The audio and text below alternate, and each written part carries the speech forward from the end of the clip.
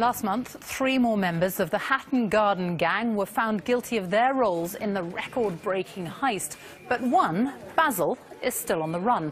We'll speak to the head of the flying squad, Detective Superintendent Craig Turner, about the latest in their hunt for Basil shortly. But first, the inside story of how the rest of the gang were caught. It's the biggest burglary in British history. They were career criminals. This was one last hurrah for them to undertake.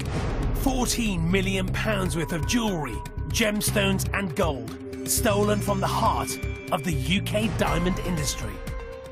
You can compare it with old boxers, you know, they retire, but they get an offer to go back in the ring one more time. And this was a big prize. They would see themselves at the top end of criminality. The flying squad is at the top end of police investigation.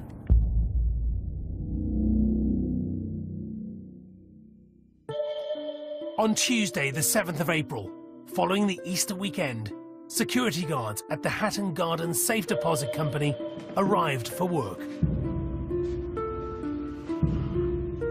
What they discovered would trigger a major investigation by the elite flying squad. It was a burglary in Hatton Garden. It was going to be high value, and so we decided straight away, yes, we'd take it, get down there, assess it, and then we'll develop it from there.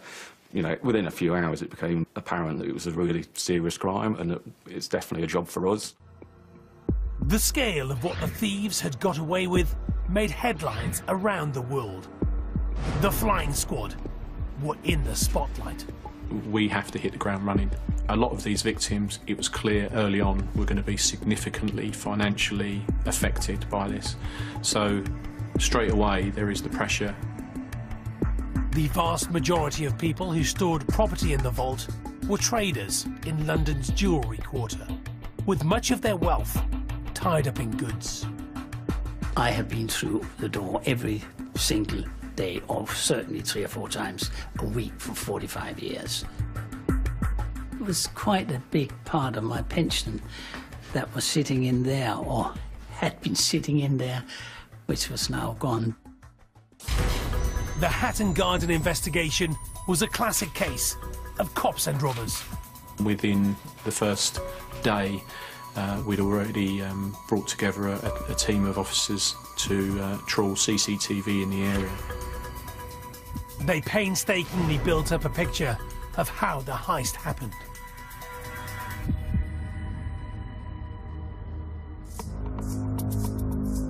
The gang were caught on CCTV arriving at around 7 p.m. in this white van.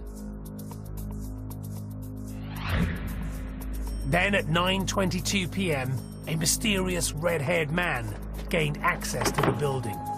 To this day, it's not known exactly how he did it.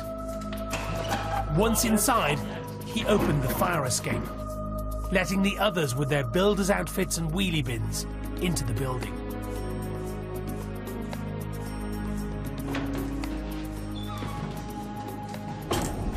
The gang then disabled the lift, allowing them to access the shaft with a clear drop straight down into the basement. It's thought the 2 fittest of the gang then scrambled down. Come on, that's it. They got through other security measures to let the rest of the gang in. And soon, all that was between them and the loot was the vault door and a concrete wall, half a metre thick and reinforced with steel.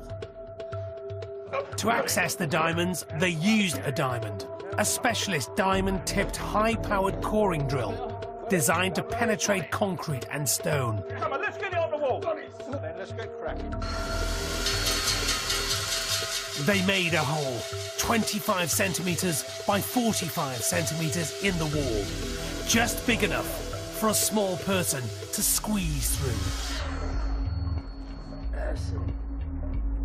But they faced yet another obstacle. The back of the safe deposit boxes were bolted to the ceiling and floor and were blocking the hole and their way in. the hydraulic ram they bought to shift them broke. After almost 11 hours, they gave up and left at around 8 a.m, empty-handed. To walk away from that prize when you're so close, very, very difficult indeed. But by the same token, the longer they're in the vault, the longer they're actually on the premises, then the chances of getting caught is raised considerably. But the gang broke one of the basic rules of the criminal world by returning the following night to the scene of the crime.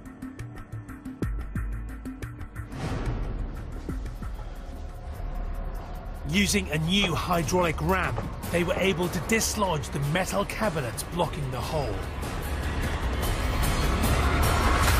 They were finally in. The hole would have been a tight squeeze. It's thought only the two who'd scrambled down the lift shaft, including the red-haired man, actually entered the vault. Once inside, they forced open 73 safety deposit boxes, filling bags and even wheelie bins with jewels, gold, precious stones and cash. They loaded up their loot and hauled it up the stairs, leaving via the fire escape.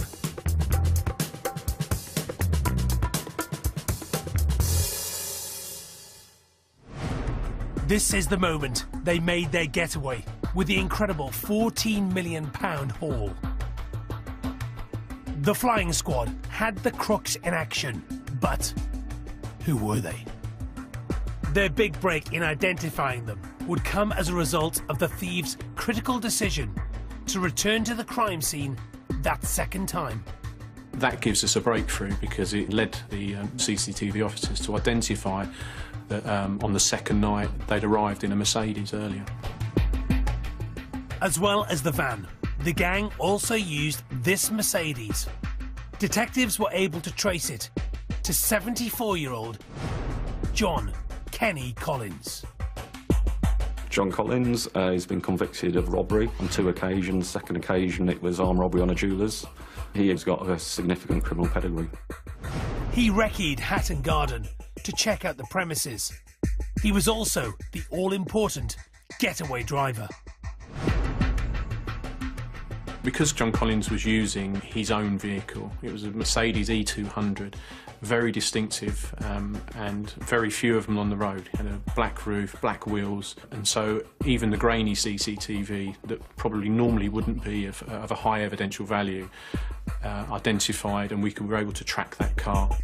You've just got to wait until you get something that is concrete and tangible and you know is a good start point, which is what the Mercedes and Collins was, and then you commit your resources down that line. The flying squad put Collins under surveillance. He quickly led them to other members of the gang. Covert officers captured him meeting with 76-year-old Brian Reeder. He's been described as the governor, the master, the organiser. He's a career criminal. He would see himself as the top of the tree in this group.